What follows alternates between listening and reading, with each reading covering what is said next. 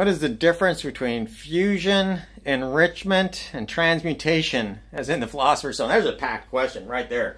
So fusion is just binding nuclei together, taking a bunch of hydrogen and bringing it together and eventually making helium or something like that. And that's fusion. That's what's happening in the sun. Fission is what we do with commercial nuclear energy today. You're splitting uranium atoms and getting the energy from that, using that to boil water, make steam, and turn a turbine.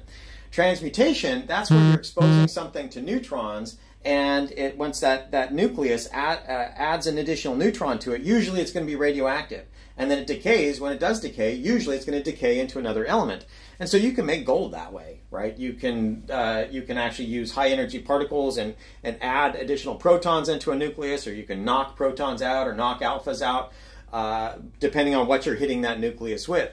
The problem is that it takes a lot of energy. It takes a lot of effort to do transmutation, so that even though we have made gold in a nuclear reactor through activation, it's never cost effective. And then even worse, it comes out radioactive, and so people aren't interested in it. But yes, you can do all of that, but it's more cost effective right now just to make electricity. We haven't found ways to make it cost effective to make gold by transmutation in a nuclear reactor. So fun questions, keep them coming. Have a good day. Bye.